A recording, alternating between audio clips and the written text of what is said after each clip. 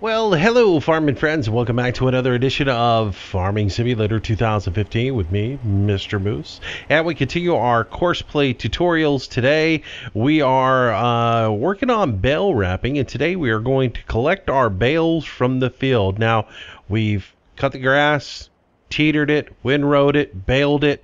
Now we've gone through and we've wrapped all our round bales, and they're sitting in the field. They need to be collected and taken somewhere for storage. So we are going to use the auto collector to collect those, and we are going to take those to a storage point.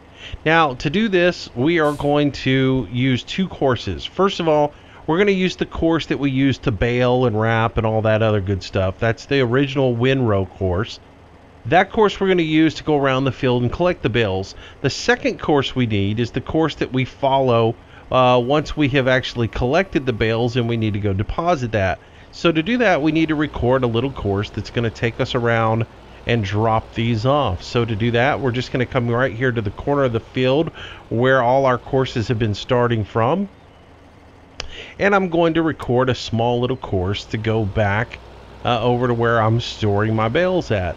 And so at this point, we're just going to drive around and we'll go over to where we're going to drop these off. Now, look, if you're watching this video and you haven't watched the tutorials on how to do the windrow and how to get to the point where you're collecting bales, you need to go back and watch that, because I'm not going to go through every step on how to create a course to go through the field. So you just need to make sure you go back and watch those videos. There's all kinds of videos in my playlist on how to do that. So we've got a whole bunch of bales of hay and grass and straw stored over here at our dairy farm. I'm going to drop these off here as well. I'm going to hit the waypoint button right here, and that's going to tell my tractor when it gets here to go ahead and do the unloading process. And then I can just pull off and continue my course to take me back into the field.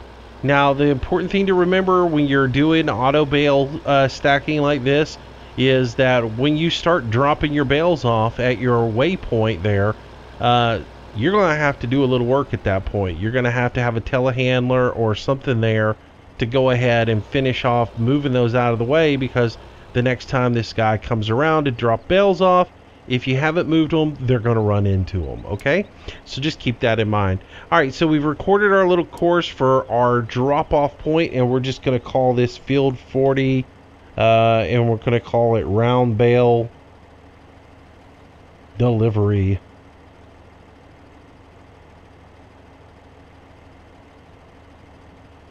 Alright, so that is saved. So now we just want to get back into the whole process now and automate this so we can go collect the bales out of the field for us. And what we'll do is I'll get rid of the course that we just had. We're going to be in field work mode. I'm going to load the course that we used to do all of our work, and that is this 12.5 meter northeast to south one head row. That's the course that I originally recorded and did all of this work with. And then I'm going to go and I'm going to pull up our delivery, this Field 40 round bale delivery. I'm going to add that course to the end so that the CoursePlay will know that once this trailer gets full, it needs to go and drive that next course to take them and deliver those to where we're storing. So with that done out of the way, it's just about time to drive. Now, if you watch the video on how to wrap the bales, you know I did a tool offset of 2.5 meters. That meant it shifted the tractor off of the main course 2.5 meters to the left so that the tool drove straight underneath the course that we were following. That meant that the bale, because the baler went down that course, when it finished doing the bale, it dropped the bales off dead center in the middle of that course, so we wanted the tool to drive the course.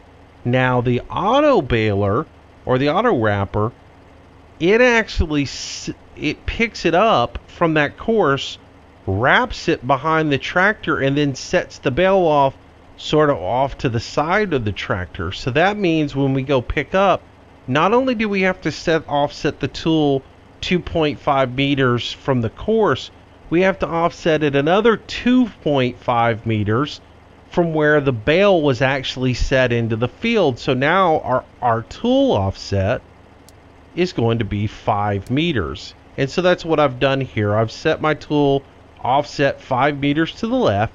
That means the tractor is going to drive 5 meters off the center of the course so that the tool is offset and we won't run over any of the bales while we're out here collecting them. That's confusing, isn't it? But it works. So trust me. And all these numbers, you sometimes have to massage them a little bit. Now I've already run down this course and picked up a few, and I've actually already come down the second leg. So what I'm going to do is I'm going to go over here and we're going to get on this leg, which we've already collected, and I'm going to resume driving from here. So I'll hit drive course. It's going to unfold the tool. It's going to shift off the 5 meters to the left. So you just see the tractor's not underneath the blue line and the tool's not underneath the blue line. We're about 5 meters off of it.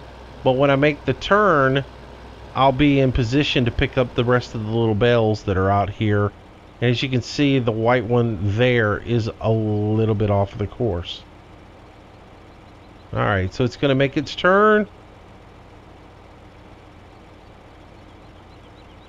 And get back into position.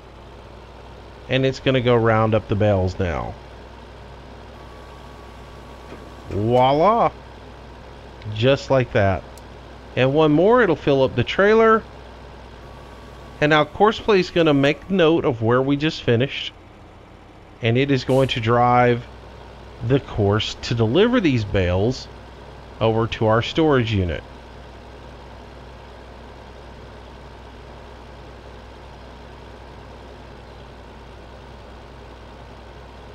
And again, you can get rid of this course just by going into the settings part of CoursePlay and clicking off the course. Show the waypoints or don't show any waypoints, show the start stop.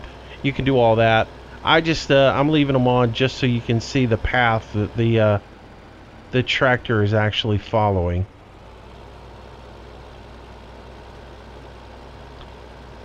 So now it's going to follow the course up here to the waypoint. Now as soon as it hits the waypoint, it will trip and it will drop our bales off. And if I was doing this for real and I was actually worrying about getting all these bales moved, I would be sitting here with a telehandler ready to go and I would start moving these into storage. But I'm not really worried about it because I'm not going to run over them. I'm just doing this for your showcase. And so we go to the original course.